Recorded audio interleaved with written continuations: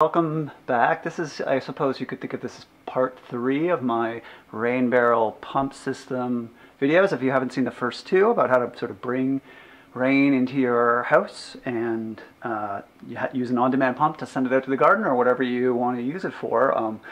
There's links to those in the description. But here I want to show you how I hooked up the rain barrels to my toilets. So you can see here, I'm a little bit lucky in that the PEX is just right here. So this is the city water that goes off to the kitchen, and it comes from wherever it comes in the city. And it used to just go straight here and into the toilet and up into the bathroom. And so what I did was I basically cut out this piece that used to be straight and just used to go up and over, and I replaced it with this big long thing that you can see has a lot of different pieces. So this line here is the rainwater, and then this line over here is the city water. So what I've done is I've got a valve. So currently it's running city water. It hasn't rained here in a couple weeks, so we're flushing with city water, which means there's actually a valve back by the there's a special sort of, at the beginning of this, I've got the valve turned off by the rain barrel. So basically no water is coming from the pump, all the water is coming from the city. So what are these pieces? Well, first you've got to have a joint to the original on either side. Then I've got a short piece that's a few centimeters long that goes into the valve. Then I've got a joint that goes into this one-way valve. This is really important in my opinion. I don't think I want unclean rainwater getting into the rest of my house's water supply. So this one-way valve means that city water can go this way, but rainwater should never go back up into the rest of my house.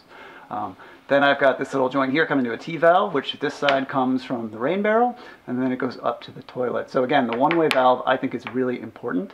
That keeps the rainwater, because you have no idea what's growing in the rain barrels. It's not clean. You don't want to get yourself and your family sick.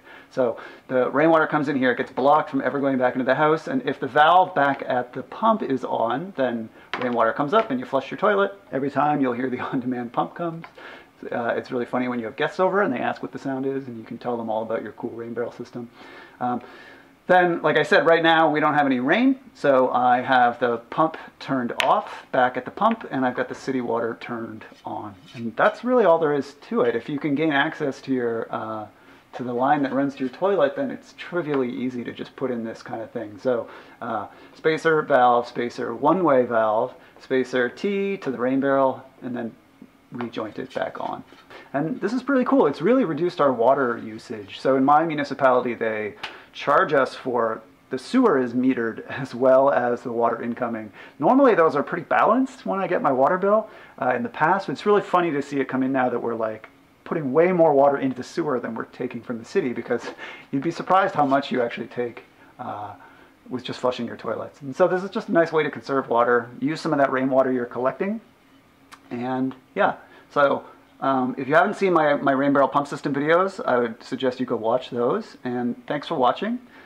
Feel free to subscribe. I think that would really help me out with this channel if you like these kinds of videos. I do lots of random projects. I do a lot of sort of environmental stuff. I do a lot of DIY stuff. Yeah, so subscribe, share this with a friend. It would really help the channel out and convince me to keep doing more videos. So thanks for watching, guys. I'll see you next time.